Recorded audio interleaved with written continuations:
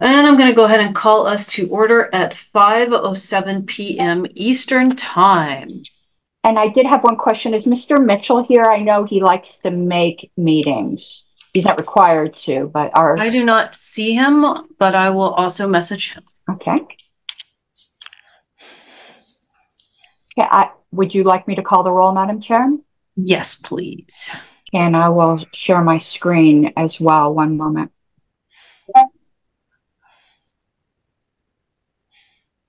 This is really weird. What's it showing? I'm not going to share it right this second, apparently. Zoom is having issues. Okay. Chair McCardle is here. Mr. Rutherford is absent. I am present. Mr. Redpath?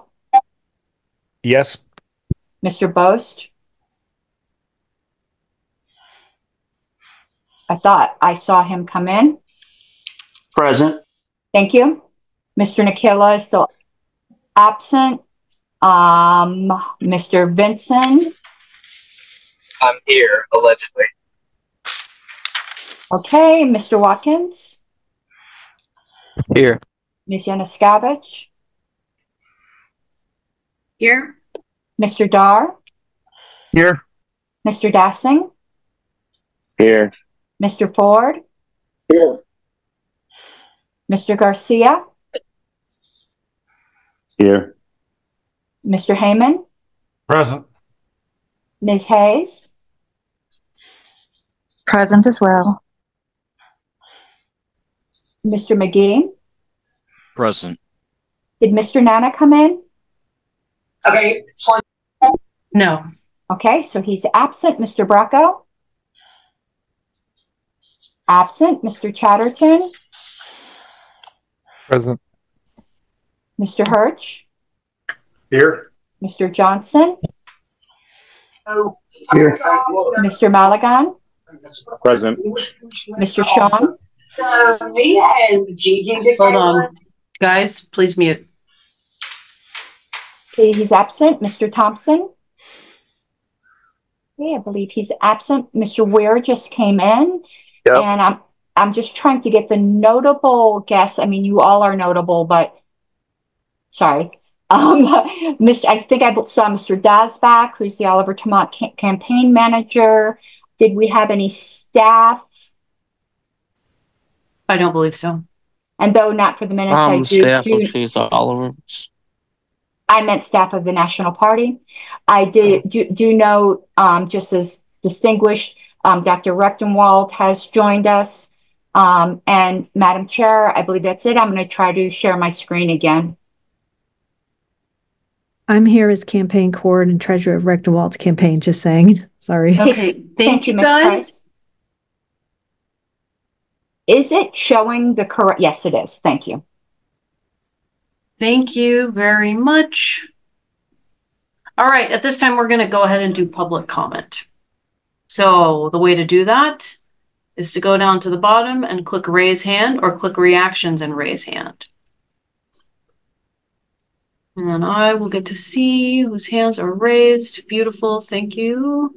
You get up to 2 minutes. Please time yourselves. That's super helpful, so then I don't have to interrupt you. And Mr. Watkins, if you wouldn't mind keeping time also. Here. All right. Madam Chair? Yes. If you could please, well, I suppose I'm doing it.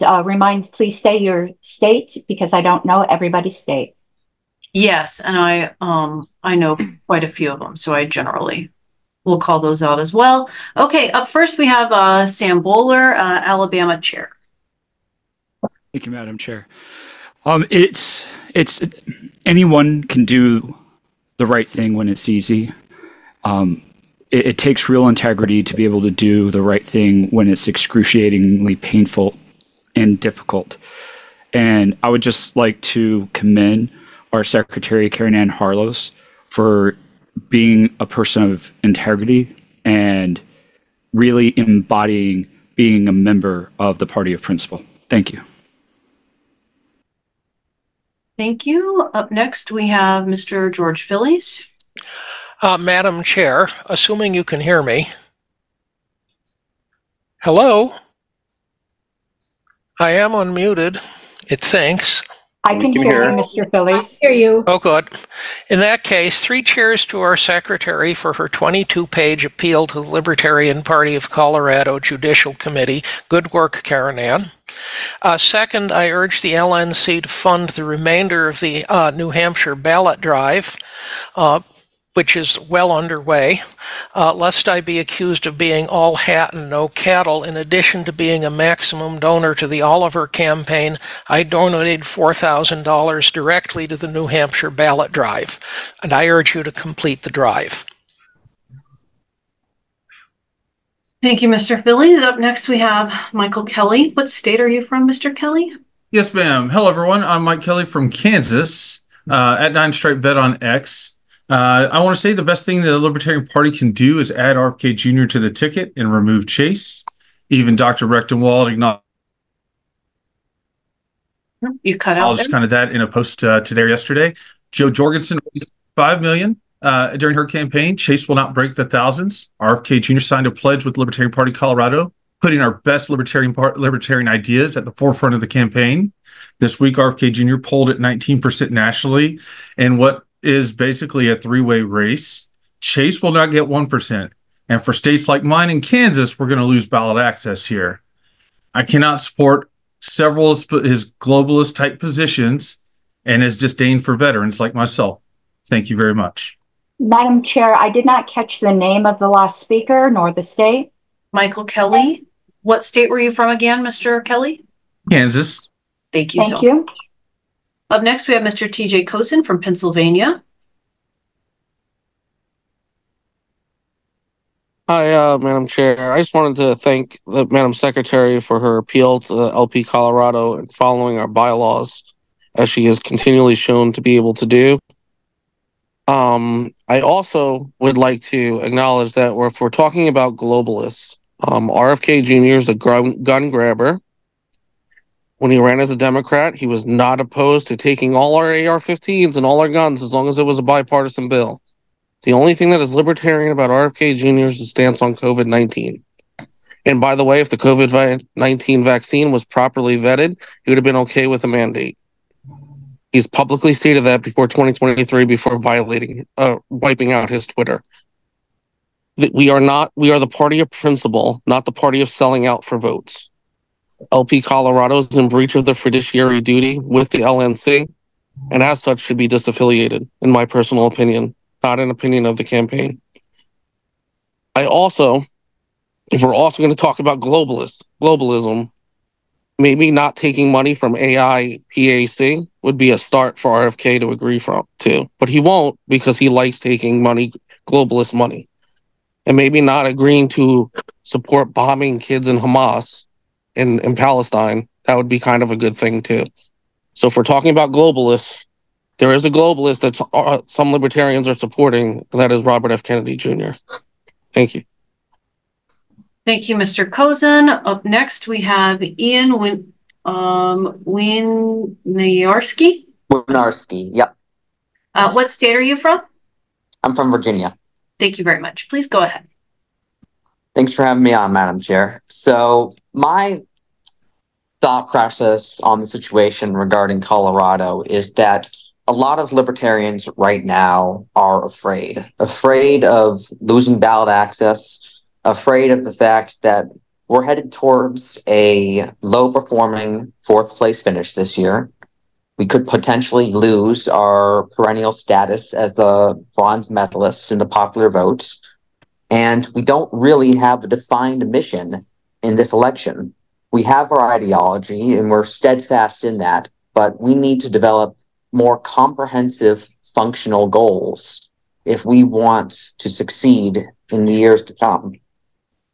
And my concern is that not only do we not have those goals, but the only thing we're doing right now is headed towards losing almost all of our ballot access and kowtowing to the whims of Donald Trump and people within the duopoly and not within our third-party network.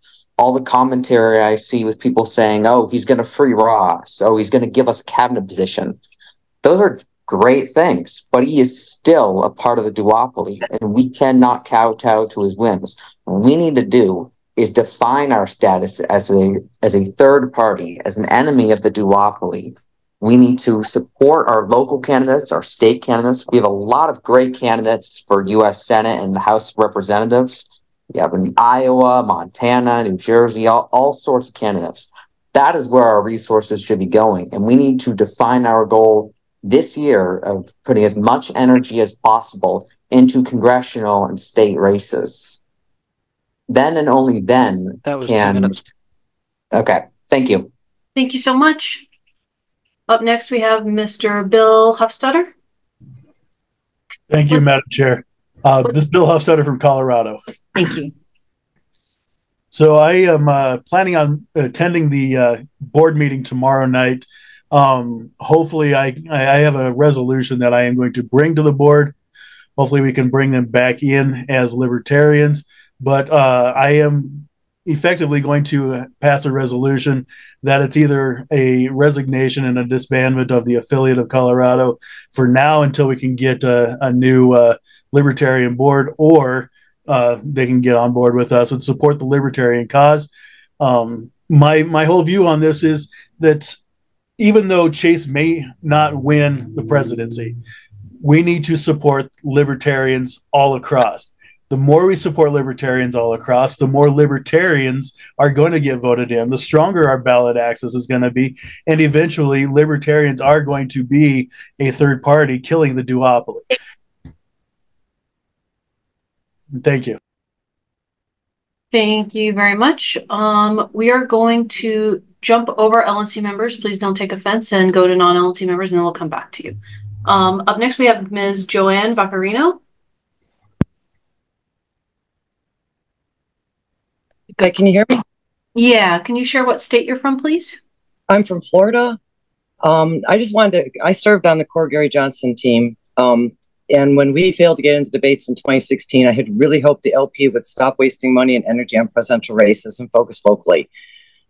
That said, I look at this party today and it has strayed so far from the party that I joined in 1988. It looks like it has a left and a right. And I will be honest, I have walked away. I didn't even pay my membership dues this year because I was so upset with everything that's happened in the party. I want to come back. I really do. But Chase Oliver appears to be a candidate that cannot unite the party. And in that case, ballot access for the LP is at stake, as well as the donations and membership money and everything else. I agree with Colorado. Kennedy can help the LP maintain ballot access, get the status that it needs as a third party. He is libertarian. He signed the pledge. I don't understand why there's so much resistance to him. He stood for liberty in 2020 when libertarians did not. I was posting on my pages and getting attacked by libertarians when I stood against lockdowns. Kennedy stood against lockdowns earlier than the party did. So, and not just that one thing, he's got plenty of enough libertarian ideas that he can get into the public to help us. So I agree with Colorado doing what they did. And I know that maybe that's not popular, but the party, it's making me want to cry looking at this party.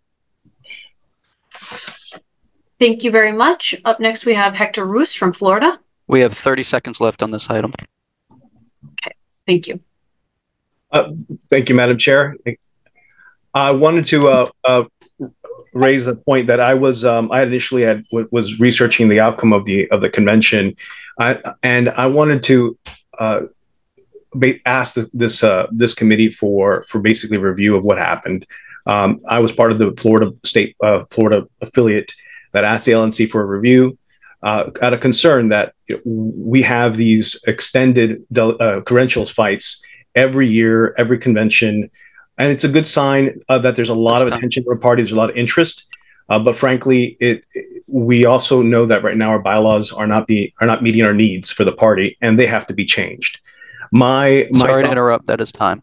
Okay, I'm going to move to extend time by 6 minutes, and that will make it so that each person remaining can speak for 1 minute, and I will not be adding anyone after Jacob Luria. Second. Okay, any objection to extending time by 6 minutes only? Going once, going twice. Okay, Mr. Roos, you're extended. You have 1 minute. Thank you. Let me just finish. I'll finish my statement by saying that the rules of have to be even for everybody in this party. We participate. We put a lot of time and investment into our national conventions. Donors ask for for transparency and for honest elections, and this LNC has to protect our donors, our members, and our delegates who enter into this process. And I hope that is something that LNC is willing to do today. I think we just need a clean start. But if this party decides that it needs to continue with what we're doing, I'm supporting what Florida is doing. I'm supporting whatever the decision of this LNC is, and ultimately we need to move past this, even if it's the biggest disaster of this year that has been predicted. But we have to do it together. I appreciate it. Thank you so much, everybody. And if I think if I stand with Dr. Rechtenwald if he wants to replace the nominee or if he wants to do something, because I think this process needs to be clear. Thank you, Mr. Roos. Up next, we have Nathan Romig. Thank you, Madam Chair. My name is Nathan Romig, and I am from Pennsylvania. And I would like to support Colorado and their decision. I think that each state has a difficult decision to make. And for Colorado, they've made a decision that is right for them. And I support the state affiliates in their ability to make the right decision for themselves. In the case of supporting in the case of supporting Kennedy, I think that this is a very based move in supporting his candidacy and continuing to move the needle more toward liberty. And what they've accomplished is great already, and I think they have a lot more to potentially accomplish soon. Thank you. Thank you very much. Up next, we have Lori Price. Lori, could you please tell us what state you're from? Sure. Thank you, Madam Chair. I'm Lori Price. I'm from Connecticut. I know I don't have much time, so I'll be brief. I support the removal of Chase Oliver and Mike Termott from the nomination ticket. It's not personal. I'd like to see Michael Rechtenwald be nominated instead. Reasons, briefly, at the convention, non-delegates had their hands raised and were able to participate in voice votes, and there was a lot of chaos, and that delayed participation by potential delegates for Michael Rechtenwald, who won the first 5 rounds on Sunday. Therefore, there was some chaos there. And if this takes place, I think money will flow back into the Libertarian Party. And one other thing, Michael Rechtenwald has always embodied small L libertarian and large L libertarian principles by speaking out against the Great Reset and lockdowns, which, make no mistake, are coming back. Thank you so much. Thank you, Ms. Price. Up next, we have Blake Huber. We have Jacob Luria, and then our last person is actually going to be Mr. Ford. Yes, good afternoon. Blake Huber from Colorado. I've been a member of the Libertarian Party since the early 80s, former state chair of the Kansas Party, former member of the LNC. I joined the party of principle, not the party of personality. The National Convention set the candidates. If you didn't like the candidates, you should have voted at the National Convention a different way or campaigned for your person. Thank you for your time. Thank you very much. Up next, we have Mr. Jacob Luria. Hi, Madam Chair. Jacob Luria, Colorado. I know I only have a quick minute, so I've kind of been trying to figure out what I want to say. I think I just want to say this. I got involved in the Libertarian Party during COVID, not because, yes, the Mises Caucus made it easier, but not for any particular group, just for liberty. Since then, and even in making this decision, I haven't actually heard anyone offer a viable solution to Colorado or any alternative support. All I ever see is bullying, lawsuits, suing, all of this kind of stuff. And I know people are going to do that. People want principle, all of that kind of stuff. But I mean, like, people like me do come in and try and work really hard and try and accomplish things. We're not trying to stab the party in the back, but like where every other libertarian has not been willing to come to the table and has just threatened us, I mean, not physically, but generally with contentious comments, the Kennedy campaign has reached out. There are a lot of libertarians who have donated to our party recently because of it. Thank you. Thank you very much. Lastly, we have Mr. Ford. Madam Chair, I'm just putting out a call to request for something very practical. There are 3 states in the Northeast where we need petitioning volunteers. We need help in Southern New Hampshire, we need help in Rhode Island, and we need help in New Jersey. So I'll be posting my cell phone number there. I'm the regional representative for those states, and we simply need boots on the ground. And if in fact you support the candidacy of, as we all should, as the candidacy of Mr. Chase and Mr. Kamat, then it's time to take to the streets and let's get the candidates on the ballot. We need volunteers. We need to re-inject the volunteer gene into the libertarian movement. So anyone who can help, please reach out to me. Thank you. Madam Chair, I'm moving to extend time to allow for 2 minutes to allow Mr. Pratt and myself to speak. Okay. Any objection to extending time by 2 minutes? I'll second that. Okay, hearing none, time is extended by 2 minutes.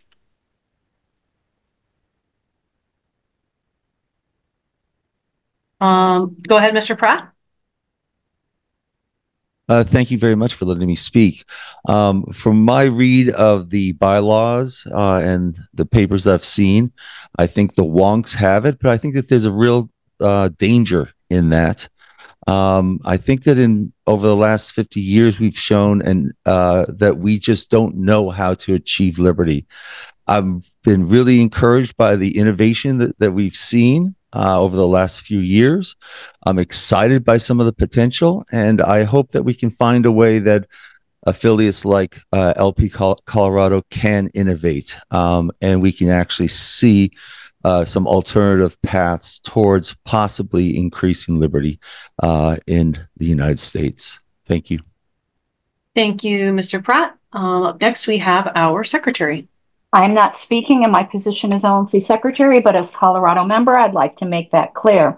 It alarmed me to hear an Colorado board member go principles or whatever. We are the party of principles. We are not to whore out our votes. The Colorado bylaws are clear. Libertarians honor contracts. Otherwise, we are nothing. As David Nolan said, if the statement of principles is uncomfortable for you to use as a standard, then perhaps you should find a party that suits you better. Thank you. All right. Thank you, Madam Secretary. That concludes our public comment.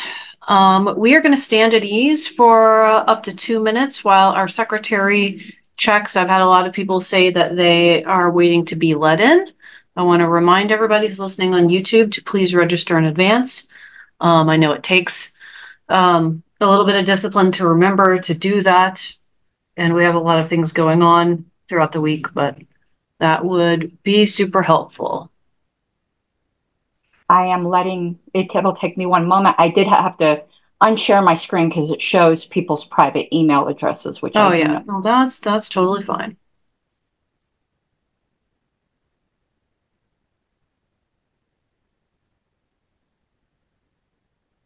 And it does look like Mr. Thompson is in that list, so he may be coming in. Okay, they're all approved. I will reshare my screen. Beautiful. Thank you very much. All right. Up next, the next item on our agenda is Convention Oversight Committee update, and that is agendized by me. I'm going to share a brief update and also open it up for questioning. And there's probably going to be some questions that I can't answer. There's going to be some questions that Ms. Yanuskavich can help me answer.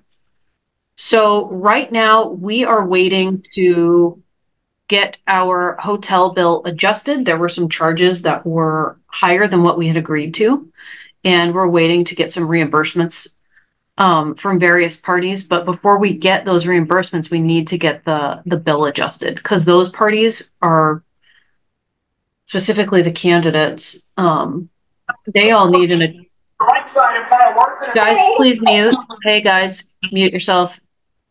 Thank you. Those parties are owed an adjustment as well. our treasurer posted the May financials today, and none of those numbers have been adjusted. So I hope that gives a little bit of clarity, although I know it's not particularly clear. Ms. Yanuskavich, do you have any additional comments? Yes, I could also say that while in the May financial report, the hotel bill was accrued to May, which is appropriate. We were kind of waiting to get the accurate number first, and then to also have the appropriate revenue that we expect to come in from those parties. But other convention expenses have been paid in June and July. And they were not accrued initially to May. So the only expense, just to be clear, that was accrued to May was the hotel bill. We've paid all of the other bills in June and July. All right. I assume LNC members are going to have some questions for us. Ms. Meredith Hayes. Thank you, Madam Chair. I was just wondering, what do we have an enforcement mechanism in place to recover funds from those from whom we are owed reimbursement? I have concerns about one particular candidate who I believe owes us a significant amount, and I'm hoping we have a contract with him or something to that effect. Thank you. Yeah, but I don't think we're at that place yet. I mean, we need to get their bills adjusted down as well. And I don't think that anybody's, being a bad actor. We just need a little bit of, well, quite frankly, help from a couple of individuals on getting the final numbers in. Understood. I just wanted to ensure that we had some sort of way to recover. Absolutely. Yeah, no problem. Thank you. Questions from anyone else? And yeah, Kathy and I are trying to wrap this up with staff Monday and Tuesday. We're just not quite there yet. Questions? Nothing? All right. Well, if there's nothing, we can just jump to the next agenda item, which is Ballot Access Committee update by Mr. Nana. Mr. Nana is not present. Well, we can ask Mr. Redpath. Yes, Madam Chair, thank you very much. At this time, I would say that we have, let me count them up, 1, 2, 3, 4, 5, 6, 7, 8, 9, 10, 11 states still that we have signatures to gather or things to do to get on the ballot. I am presuming that we are passing on the District of Columbia. That would be about 5,200 valid signatures in a very difficult petitioning environment. It has been the LNC plan, I think, all along this year to not spend money on a DC petition drive. I would say that Alabama, I will report on the Libertarian Party of Alabama petition drive. I think Alabama has now met the criteria for $5,000 to be contributed by the Libertarian National Committee. Jonathan McGee, the executive director of the Libertarian Party of Alabama, has informed me that they have $8,000 to put toward this. He told me, made a very generous contribution, that he would put in $5,000 into the petition drive if $5,000 were raised elsewhere. I called Richard Winger. Richard Winger and I are both putting in $3,500 into the Alabama petition drive each, which will get Alabama to the $20,000 that would trigger the $5,000 encumbrance from the Libertarian National Committee. I have I have made a informal agreement that is going to be reduced to writing with the Libertarian Party of Alabama or the campaign, the presidential campaign, to get started with Trent Poole's organization to gather signatures there. We have 6 weeks from this coming Friday to finish this petition drive, and Mr. Poole has the manpower there to get this done or nearly get it done in the near term. So there have been great strides in terms of the Alabama petition drive. The Kentucky petition drive is underway. There, of course, there is an encumbrance from the LNC. Andy Powell is there. Not Andy Jacobs, excuse me. Andy Jacobs is there petitioning right now in Kentucky. Dustin Nana has been down there. Bob Lynch is going to go over from Virginia very soon, is my understanding, if he's not already there. So the Kentucky drive is getting underway. With respect to Minnesota, I've been in touch with Chip Tangin, or Tangen, however you correctly pronounce his name. He says they're at 400 signatures in Minnesota. He anticipates that it will be done 2,000 valid signatures entirely on a volunteer basis, according to Chip. The New Hampshire drive is a long way along. I believe they are done with CD1. CD2, Mr. Ford just spoke to. That's the southern part of the state, is my understanding. They're not done there, but they are moving ahead with CD2. So the New Hampshire drive overall is in pretty good shape. The New Jersey drive right now, 200 signatures they have. That have been collected by volunteers. They need 800 net signatures. They're going to shoot for at least 1,200 gross signatures. They are raising money in New Jersey right now, and the presidential campaign is raising money in New Jersey. So that drive, I've been on the phone. The deadline is 3 weeks from tomorrow, July 29. So I've said, I've encouraged them. We got to get going here. Got to get going. They have a vendor who's going to get the paid signatures. I do not know who this person is. I've asked for the vendor. I've asked to speak to the vendor, but I don't know who it is yet. But I will be speaking with the vendor there, because again, not a lot of signatures, but the deadline's only 3 weeks away. Pennsylvania is at 4,459 signatures. It's 4,400 XX. It's 4,400 and change signatures. They've got to get about 3,000 more signatures in 3.5 weeks. I've been in touch with people in Pennsylvania. I'm going to be in touch with more people in Pennsylvania to push that forward. I believe some money is being raised for the Pennsylvania drive as well. Good volunteer effort so far, but we've really got to kick it into a higher gear over the next 3 weeks with the August 1 deadline. 3,000 more gross SIGs to go there. Rhode Island is only 1,000 net SIGs with a fortunately late deadline of September 6th. I know Mr. Ford is addressing that situation in Rhode Island. We expect that to be done on a totally volunteer basis. Tennessee, I've been in touch with some people in Tennessee. It's only 275 SIGs. I don't know exactly where that stands right now, but it's just 275. The deadline is sometime in August, but I will be addressing that situation. Virginia's over 6,000 gross signatures. We need 5,000 net. There is still some cleanup in some of the congressional districts because it's 5,000 net SIGs, but 200 at least from each of the 11 congressional districts. I am in frequent contact with Jennifer Leatherberry there. Washington, I've been told, is 1,115 gross signatures. We need 1,000 net. I'm in touch with Layla Bush on a regular basis regarding Washington and Massachusetts. I'm not sure what the situation is, but it is my understanding the chair has been in contact with some people in Massachusetts, but beyond that, I can't really give you much of an update at this time.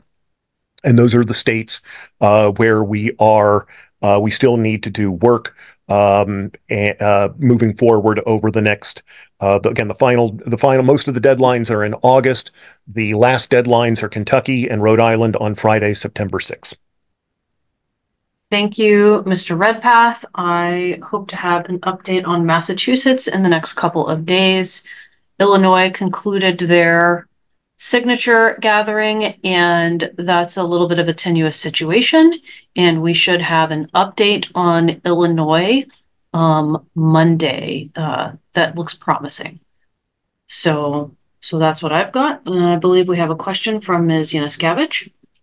Yes, Mr. Redpath, are we expecting any more bills from Virginia on ballot access? No, I don't think so. I don't think there'll be anything more coming from Virginia. I mean, it was only 7,000 and change that they asked for out of a 25,000 encumbrance. The paid signatures for now have been ended in Virginia, and it is their plan to finish the rest volunteer. Okay, thank you. I'm also gonna say that later when we move to go into executive session to discuss Reconciliation Committee updates, that we're also going to discuss a little bit of political strategy in Alabama regarding signature gathering. And no, that does not mean we're interested in pulling back our 5K donation, because I'm not. And then also a little bit of political strategy in New Hampshire. So just put a little pin in that. Any other questions on ballot access? Going once, going twice. Going through the agenda quickly. All right, if there's nothing, then we're going to jump to the next agenda item, which is subcommittee oversight. It was agendized by Mr. Nikela.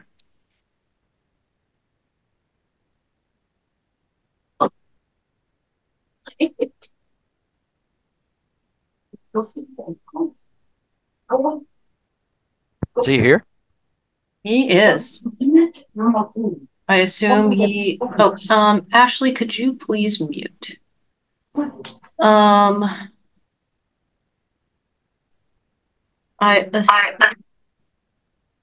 Nikela. Yes, I apologize. I'm here. I had an issue getting on my phone. I apologize. Okay. Yes, so subcommittee oversight. Yeah, so real quick, I did just want to talk about a strategy going forward as we start to staff our committees for the year. And, one of the issues we've always run into with our committees is lack of oversight by the LNC. I don't, blame the board for it necessarily. It's just, it is what it is. We've just had committees in the past. Some are functioning and you've got good people.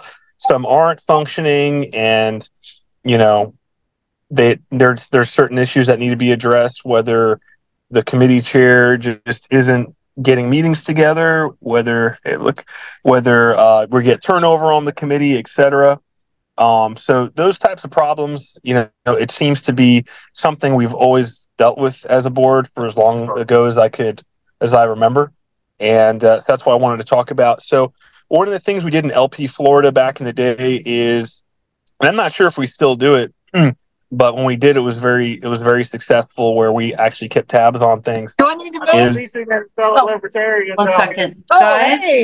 Guys. Trump sticker or a Biden sticker. All right. Mute. Sounds like one of those guys. That was a fast talker. So yeah, one of the things we did is we just had a monthly chairs call. And if Matt Johnson's on the call, Matt, I'd love your honest opinion of, how that went, because I remember you were committee chair back in the day, and, we had the different committees on, and basically we just go around in a circle. All right. Yeah, Matt, what did you think about those committee chair calls we had back? I can tell you, I am still also a committee chair, and we still do those calls. Good. And they're kind of great, because it gives each committee gets with each other. So, for example, fundraising committee can get with the communications committee, and we can kind of hash out plans and details and how we can work together to get missions, the goals accomplished. But it also allows the EC to also stay involved, and it kind of helps keep the feet to the fire of the committees and the committee chairs. So I like that idea. And one of the great things about it is, it kind of gets the committees, when they see one committee doing really well, they don't want to be the lame duck that isn't doing really well too. So there's a bit of a sense of friendly competition, but moreover, I think a sense of working together and kind of showing off, hey, this is what we're up to. And, it'd be an opportunity to say, hey, when's the last time you guys have met? Cool. Tuesdays at 7:00. Sweet. Oh, you haven't met because you haven't had quorum. Do we need to run this by the board and, get you guys some new people because so-and-so hasn't showed up for 6 months? All right, cool. Let's get you some new committee members, get that turnover out of there, get some new people that want to do the work. So, it's something that worked really well for still to this day for many years. As Matt said, it helps people to work together. You have that cross communication. If convention committees plan convention, does social media or whomever, whatever committee, affiliate support committee, like how can we work together, support each other? So what we did on the LPF side is we just had a monthly meeting. It could be, we did it on Sundays because we always had a meeting every Sunday. But it could be like a couple hours before our regular LNC meetings. It could be on a random Sunday that we just pick a date. And the idea would be that LNC members that want to be there, go in there. And I was thinking how we may want to do it if we're interested in it. We've got 5 at-large members that could run the meeting once a month. Hey, you got February, I'll take March. We'll all be on the call. If you just want to run it, be kind of the be the coordinator that just goes around the room. But honestly, with these calls, if they just went off, you let them go. You wouldn't sit there and direct traffic because it was really an open session. You would just make sure you got around to everybody. So, and then people would come up with ideas, and it was really a great environment just to communicate and touch base, and have obviously board members that want to be there show up and just listen in and talk and see what's going on. So I wanted to broach that for the board and see if it's something we'd be interested in, and we could figure out who wants to take what month, or if it's whatever. It doesn't really matter how we do it, who's running the room, as long as we get everybody in there and we just see what's going on with all of our committees and how we can support them as a board. And things can go back to the board if at least we know what's going on. We can help them and reassign or do whatever we need to keep tabs on them. So if that's something that you guys are interested in, let me know, and hopefully we can put something together after we populate our committees and pick a random date and have meetings, if just a little roundtable type thing. So that's it. If anybody has any questions or comments on that. I have my hand raised, Madam Chair. Sure, go right ahead. Mr. Nikela, I actually think this is a wonderful idea. I didn't mean to say that like I was surprised that you had a good idea. I'm sorry. One thing I really liked about it is that it delegates a specific responsibility to the at-larges. Mm-hmm. A lot of time, a complaint I hear is that everyone else has a specific role. And it's not that I think our at-larges are lazy or anything like that. It's just I think that is good. I would invite you to submit a policy manual proposal. Because particularly with there being an appetite, not saying it's going to happen, but there has been people on the LNC who want to move to twice a year meetings, but we've already went from 4 to 3 in past terms, way before, this last term or this one. And committee reports are only due at regular meetings. And if we went down to 2, you're talking about committees only reporting twice a year. That's not nearly enough. So I'm really intrigued by your idea and would welcome a policy manual proposal on it. Okay. Yeah, I'll get with you offline and maybe get your help to write something out there we can submit for the next meeting. But yeah, to your point, the at-large has always been a choose your own adventure game as far as, what do we do as at-large? And quite frankly, I had more work as a Region 2 rep because I had to travel and do certain things. So at least this gives us some accountability and something to work on. Yeah, I like it. I think that's a great idea. I think a policy manual amendment would be something, we could figure out the details. But yeah, that sounds great. Anybody else?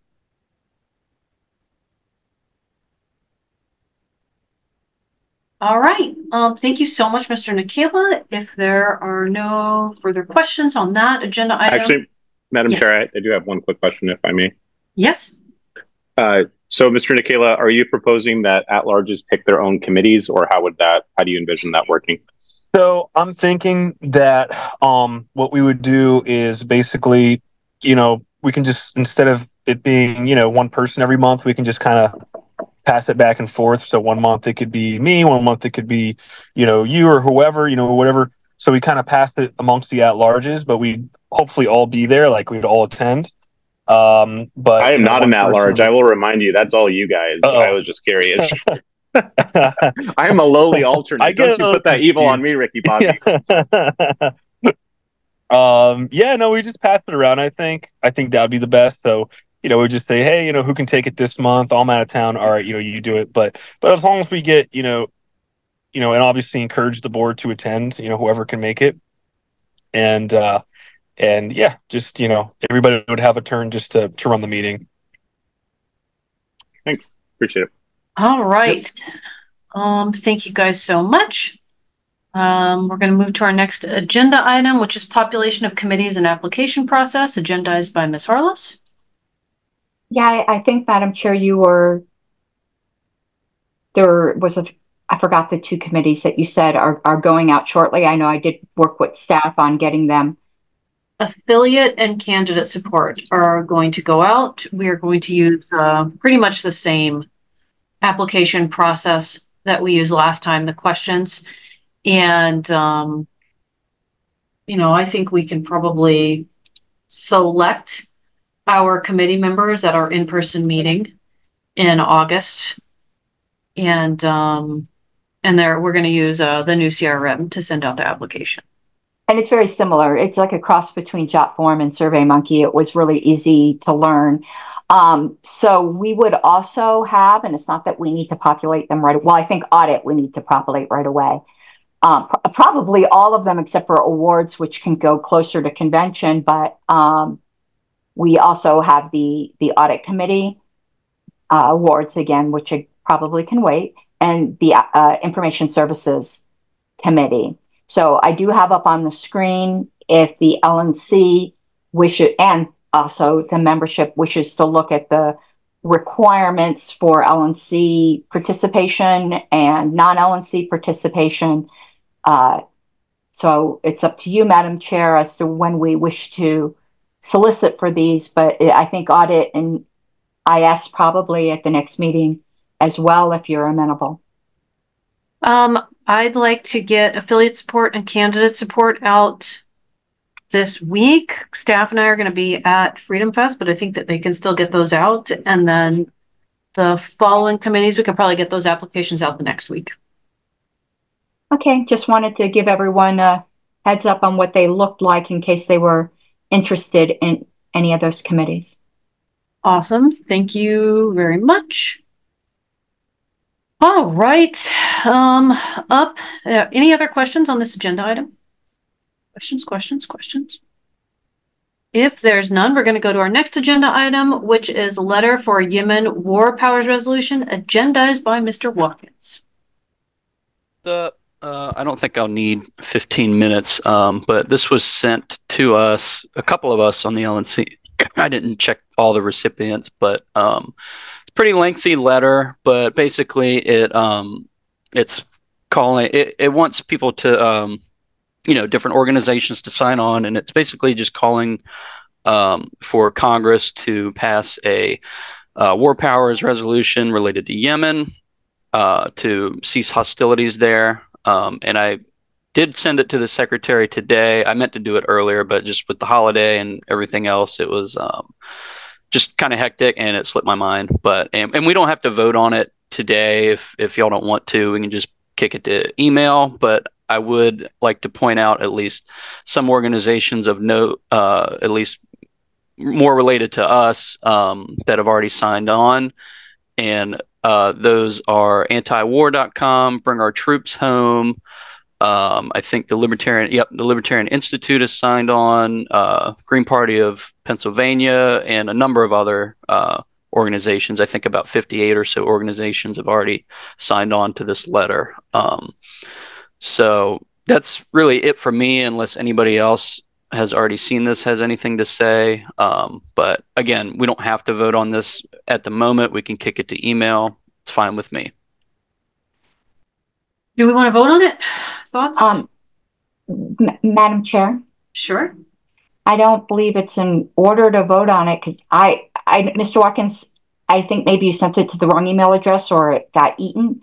I don't have it, but everyone hasn't seen it. Okay. Which is why I said on that thread I needed the actual letter for it to be valid notice. Yeah, it looks like I sent it to Karen.Ann. I think that Yeah. must have been a mistake. But I mean, that's fine. I don't mind. I can forward it to everybody so they can read it, and we can just dispense with this right now and save time. Would you mind, putting it on the list during the meeting, and then I'll co-sponsor it. Cool. Thank you so much. Okay, any other questions on that agenda item? We are moving through quickly. All right, our next agenda item is agendized by Ms. Harlos, retrieval attempt of taken historical items. If you were at the National Convention, please listen closely to this one. Okay, and I'm a bit, and this can end up being an email ballot because I didn't put like exact language. I more wanted to discuss what the LNC would be willing. I would like authority at a minimum to go through. I asked the Credentials Committee if they compiled a list of emails of the states who did submit email addresses with their delegates, and they did not. But being on the Credentials Committee, I have the emails. I can go through, it would take a while and make a list myself, but I would like authority from the LNC to be able to send an email where it would be an email to me what BCC certain blocks of delegates, so I wouldn't be revealing anyone's email address. I could run the text of the letter by the chair stating, persons may have mistakenly thought that the items in button display cases were free, but about 60 of them walked away. And persons donated those to the party. Some people paid pretty pennies for some of them. I was very grateful that a Rare Radical Caucus button that I had in there, that I paid about $70 for, was still in there. But this is party property that we need to try to receive.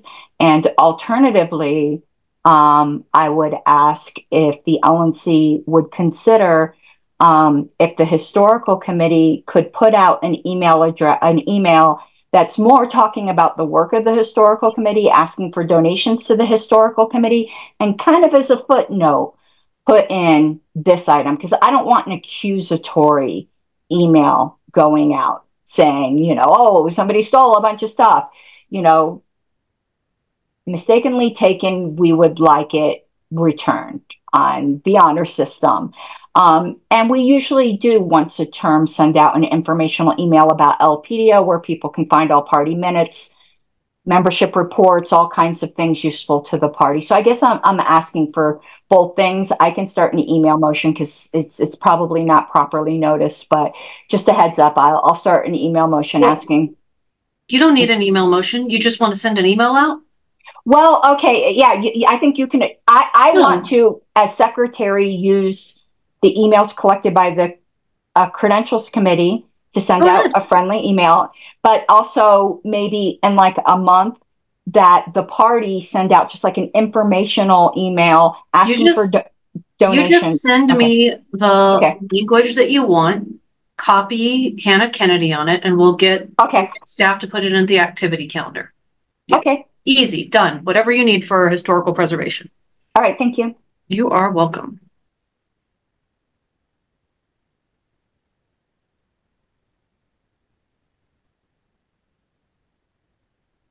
All right, next agenda item is POTUS and VP campaign update with Reconciliation Committee, New Mexico postmortem, and potential litigation. So before we jump into any of this, how much of it are we going to have not in executive session? Well, Madam Chair, if I may. Yes. I think the only thing, and this would be up to you, because I'm not sure what we're going to talk about. I think the only thing that could potentially be public is a portion of the Reconciliation Committee, and I'm not even sure about that, but I think the New Mexico postmortem needs to be an executive session, and definitely anything about potential litigation needs to be an executive session. Okay. Think about this.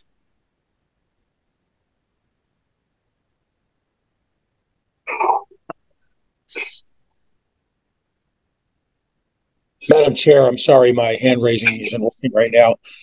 There's one thing I'd like to briefly, it's Pat Ford from Rhode Island. I'd like to briefly discuss is really just the top side numbers of New Mexico. And I think it's important publicly that we give kudos to those folks who jumped in at the last minute and saved the day, to tell you the truth. Thank you. So, thank you. So let me, who is that? I'm going to scream. Mute yourself. Maddox Stain. Okay, Madam Secretary, thank you so much. For some reason, I don't have the mute function right now. All right. Let me give a short update on the Reconciliation Committee. We have been, and I have especially personally, been talking with affiliates that were not interested in putting the Chase Tremont ticket on the ballot or had expressed a lot of frustration. One of those affiliates, we had a meeting where I brought the two together. Some others, I've walked a few back from the line.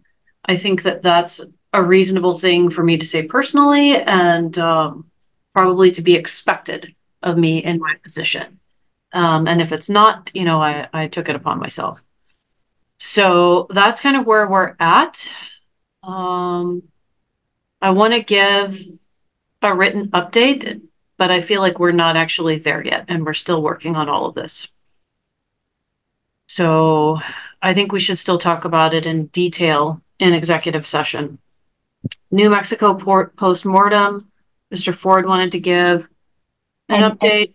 Madam Chair, on the Reconciliation Committee, I just wanted to make it publicly known that I'm no longer on that committee due to my adversarial as a Colorado member situation or position, whatever it might be, with the LPCO in filing a JC appeal, and I didn't think it was appropriate for me to be on that committee any longer. Thank you, Madam Secretary. Regarding New Mexico, we are sort of saving all the good news for a big press release and everything tomorrow. But if Mr. Ford wanted to shout out the people who went and gathered signatures, go right ahead. Sure. I'd like to comment in particular, and I don't have complete knowledge, so if I omit people, please, it's out of ignorance, not out of intention. But I think it's critical to note that Mr. Maligan and Mr. Redpath at considerable time, personal time, dropped at what they were doing and headed down there and engaged in very aggressive boots on the ground. Again, here I go again, boots on the ground petitioning. Because in situations like we're in right now, we need people, a little less internet conversation, a little bit more doing. And there's, for all of us around the country, there's opportunities for us to do or support, or maybe even do both. So to the folks that made this happen, my hat's off to you. Thank you. Thank you. Oh, if I could remember, I mentioned to the folks, before I forget, a whole boatload of folks went over from Arizona over the border, took time over the border to go to nearby communities, including a member of the LNC, to engage in boots on the ground petitioning. So I omitted them, and I'm sorry, because again, heroic efforts. Thank you. Thank you so much. So I think the next thing we need to do is go into executive session. I'm also going to recommend we stand at ease for like 5 minutes before we do this. Before I make the motion, do you think we can knock the whole discussion out in an hour and a half? Anybody have any thoughts on that? I hope. I mean, we could just set a timer and then just not continue. Yeah, I love that idea. So what I want to do is I want to move to go into executive session to discuss the POTUS and VPOTUS campaign update with the Reconciliation Committee. And that is a political strategy that involves some potential litigation, not by me, but comments have been made about litigation from various parties. So there's that, the New Mexico post-mortem, which includes comments about staff and contractors. So that's why it would be an executive session, and potential litigation regarding a letter we got regarding the Chase Oliver Mike Termott campaign and the delegates, and whether or not it was properly elected. And I don't mind saying that because it circulated all over social media. So for those of you who are curious and wondering, yes, we are looking into it, you know. I don't even know if I should use the term taking it seriously, because I feel like that implies a whole lot of things, but taking it seriously from a fiduciary perspective, as in I need to look into it and not be dismissive of it. Okay, and then also political strategy regarding signature collections in Alabama and New Hampshire. And reassuring people that that is not about money. Just have some questions about how I thought I handled that. Oh yeah, you did. But we're gonna talk about the how signature gathering is done, how we want to keep track of it, establishing standards, that kind of stuff. But that's not financial. Does that make sense? Crystal. All right.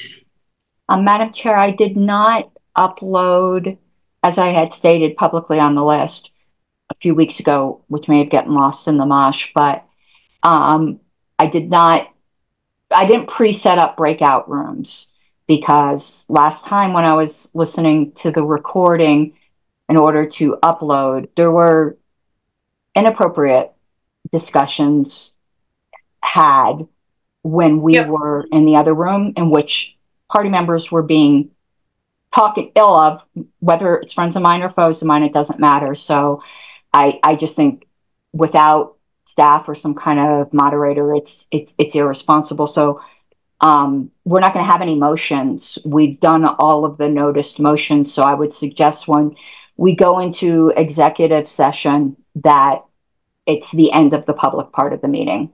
And yeah, that's fine. You know, you abuse it, you lose it. It's totally fine. Oh, look, on that note, it's a great time. Okay, so here's my motion. Does it have a second? I'll second. Fantastic. Any objection? Going once, going twice. Hearing none. All right, we're going to go into executive session. We're hopefully just for an hour and a half. I don't think that any of these items are noticed with motion, so I don't think there's going to be a vote afterwards and anyone will miss. And then we're going to also stand at ease for 5 minutes first.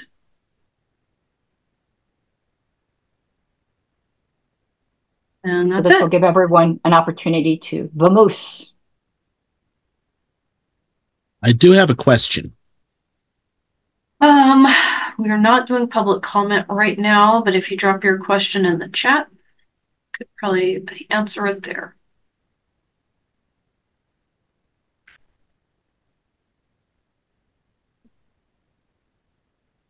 All right, we're at ease for 5 minutes. People don't have to drop off, you know, right away. But LNC members, and this is only going to be LNC members in executive session, come back at 5:15. Will you be coming back from executive session? Mr. Jacobs, I think I can answer that. There's no motion, so when we come back, it'll be just to adjourn. Okay, thank you.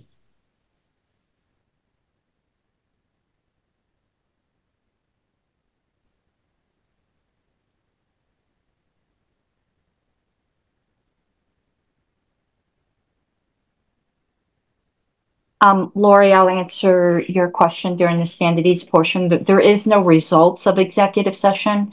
Motions have to be noticed ahead of time, and there were no motions noticed. If any motions come out of this executive session, they will be done on an email list or at a future meeting. We will come out of executive session just to adjourn.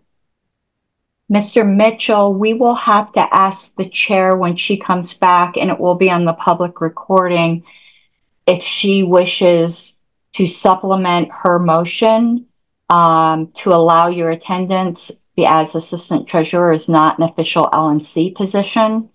So when she gets back, if you're wishing to attend executive session, she's going to need to amend the motion. Hello. I heard the question about Patrick Mitchell. Yes, I should have mentioned I do want our assistant treasurer in because I think he's going to be able to help us with financial questions. So Chair McCardle moved to amend the motion previously adopted to include the assistant treasurer, Mr. Mitchell. A second. Second. Thank you. Any objections? Going once, going twice, going with the understanding I will roast you alive on a spit if you violate executive session. Hearing no objections, that motion passes. Okay, now I'm stopping the recording. All right, thank you.